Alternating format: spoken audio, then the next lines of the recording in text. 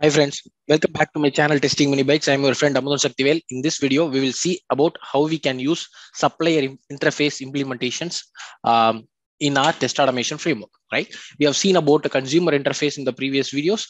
If you haven't watched them, please do watch them. That give you sound basics. So continue with this. Good. So supplier is a very simple interface that has only one abstract method called as get that doesn't return anything, but it supplies a value, right? So it returns something, but the method signature does not accept any parameters to it, right? It doesn't have any default methods. It does not have any byte types like by supplier, because a method can return only one return type, right? So there is no byte type as well. So it's a very simple interface. We're going to see about that in detail, and we'll also see what is lazy evaluation, how we can perform this using lambdas, right? So this is one of the very important advantage of using lambda expressions in Java. Apart from writing a precise and concise code, more readable code, this is a very important functionality that we fail to notice pretty often, right? So we'll also see some use cases where we can use the supply interface implementation with certain assertion libraries, and also in our test automation framework, like your explicit wait messages and factory method design pattern. Again, guys, if you don't understand any of this, that's okay. We're gonna see that about in detail in the coming video, right? So without wasting much time, let me switch back to my Eclipse workspace, right? So let me go to the supplier interface. So we notice this is a functional interface. The generic type, while declaring, we need to declare the generic type. This T can be anything. It can be your integer, it can be a string, it can be your custom classes like employee class or student class, something like that. It doesn't accept any arguments, but it returns something, right? It can be anything. It's a very simple functional interface, and one of the important rule is there is no requirement that it needs to return a new thing every time. Okay, suppose a supplier a lambda can return always hello world. Okay, there is no need that it has to supply different things and different times when it called. Okay, so this is a very simple misconception, though. So the Java developers try to put it here, right? So let's try to use that in our code, and then we'll see, right? Okay, let's try to use um let's say supplier, and I want to supply a double value every time someone is calling me, right? So let's name it as supplier, and I can give let's first import it, control plus one, and then import from java.util.function. And here the method signature is nothing. It doesn't accept anything, but it returns something. So since the I can return let's say math dot random, right? This is returning your double. Okay, so the return type is double as well. So from the method signature, it understand, it doesn't accept anything, but it returns something, right? The return type is T. In our case, the return type is double, right? It returns every time you call this, it returns a unique random value every time, right? So to use this in our code, you just need to use uh, supplier, and then the method name is get. Just call this. So if you notice, when I notice, it is supplying you double, right? That's important things, because we have declared the generic type as double, right? So let's try to run this. So and then press on J to run it. Okay, or just run as. Sorry guys, I need to run it as JUnit because I have imported from JUnit. Okay, so if you notice, it has ran this and then it printed a value. Good. So what else we can do? Suppose let's assume I want to return a specific string every time. Okay, so maybe I name it as string supplier, right? And then here, instead of that, I can just return a string every time it is called, right? Hello world, right? Every time someone is calling me, I'm gonna return a hello world, but don't forget the method parenthesis as well, right? So if I call this again, and this time I'm gonna use string supplier, right? Let's try to run it. And this time it's returning me hello world. Every time you call this method, it will return every time it will return hello world, but this one will return you random value every time. So the returning value can be anything, right? It can be constant sometimes, or it can be random sometimes. Good. So the same way you can return anything, right? You can return an employee class as well. So this is a very simple use case that we can do, right? So now you can ask me one doubt. Okay, Amudan, if this only purpose is to return something, then I can create a method something like this. Okay, public void get hello world. Okay, sorry, public string get hello world and return every time it's calling you hello. I will return hello world.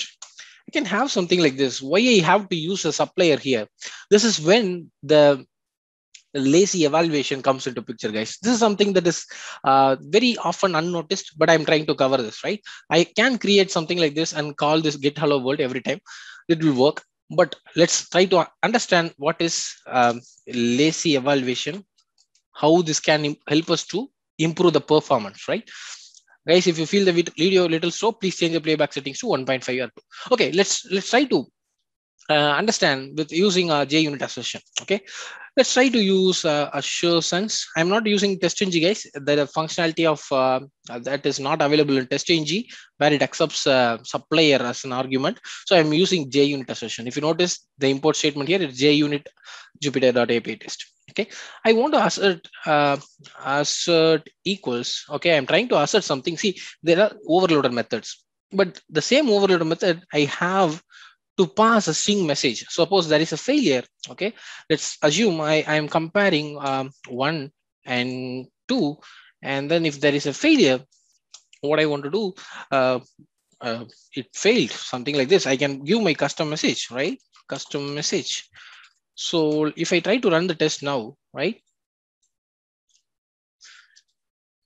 So it is giving me the custom message. If you notice, this is giving me the custom message, except expected 1, but was 2. So this was the thing we can use like this. But if you notice closely, they also have one more argument. Okay, let me also create a new one.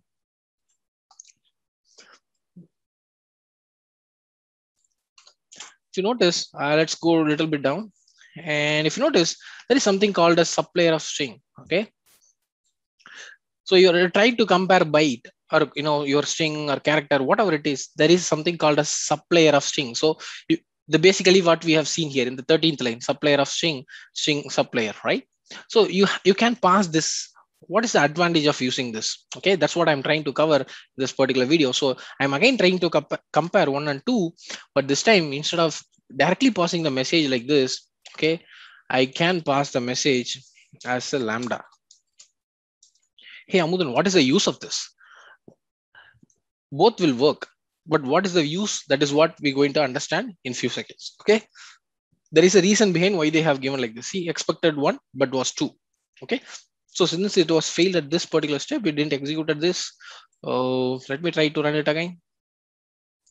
So it's again constructing the custom message and printing it for us. Good. So I'm trying to tell what is the advantage of using this. Okay, to do that, let me go to a test runner again. I have created some methods here, right? It's very simple. So my ultimate goal is I want to check whether the number is divisible by 2, that is even number, as well as it is also divisible by 10. My methods are very simple. So if it is divisible by 10, I'm just comparing, I'm just doing the calculation, I modulus 10 equal to 0. If it is divisible by 10, it will return true. If it is divisible by 2, I am just comparing I modulus 2 equal to 0. If both of them are true, I want that to print, the compute method want to print it as true. That's it. I just want to see whether it satisfies both the condition, whether it is divisible by 2 and divisible by 10. So there is a small case here. So if you notice, this compute method is accepting Boolean, 2 Booleans. So whether it is even and whether it is divisible by 10. So I'm just returning it. So it will print the values. So it's a very simple use case. Okay, let's try to run this as a Java application this time. If you notice, it is executing in div by 10 method. It is div by 2 method, and also it is printing me false because the 5 is not divisible by 2, right? So So that's one of the use case. Let's try to put it as 4 here. Okay, run as Java application.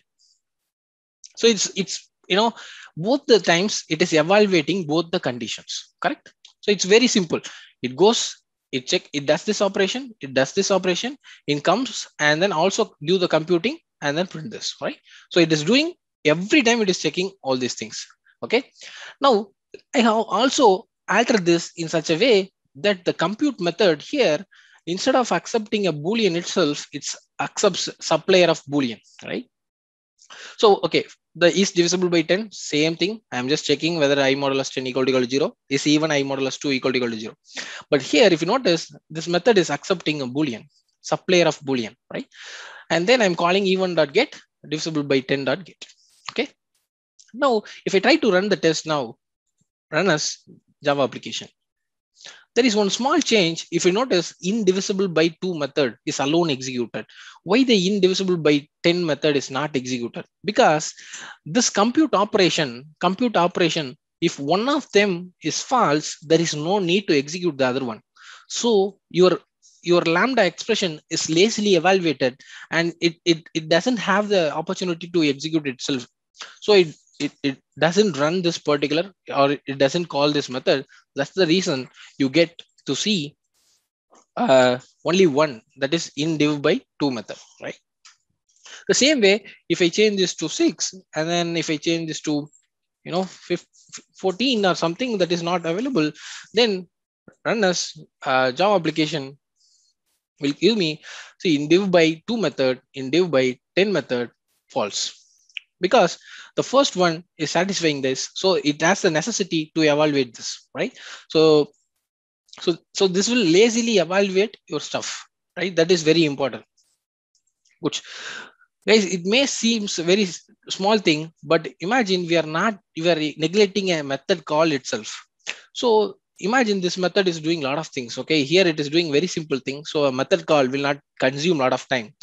But if a method, like say, assume you are reading from DB, or you're calling some APIs, getting the response, you're passing the response, doing a lot of operations, right? If it is expensive operation, you can use Lambda to save your time, right? Good. So enough of this. Let's try to see how we can use this in our actual code, right? So what I have done, I have launched my Chrome and then I'm telling, I'm waiting for the element to be clickable. I'm launching the Google. So the Google search bar, the locator is name is Q. I'm sending the keys as testing many bytes, right? If I try to run this particular test, it'll work.